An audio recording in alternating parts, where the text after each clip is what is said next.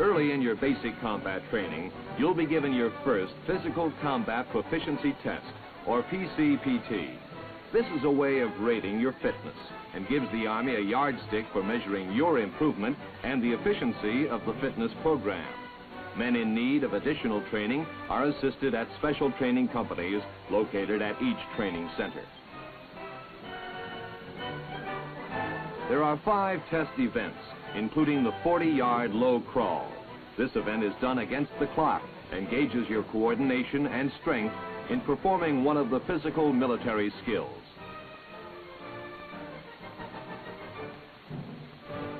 On the horizontal ladder, you are scored on the number of rungs you can make in a minute.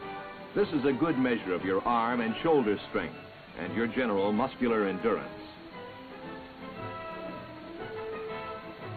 The dodge, run, and jump event tests your speed and agility over a course requiring sharp changes in direction.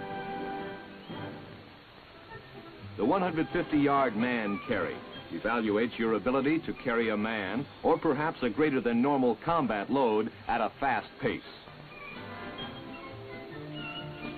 The 5th event is the mile run. The PCPT is scored on the basis of 100 points for exceptional performance in each event, making 500 a perfect score. Minimum Army fitness standards require you to score a total of 300 points. To be judged combat ready, you must score at least 60 points in each event. You will probably also find out during the first days of BCT about the aches and pains associated with the toughening stage of conditioning.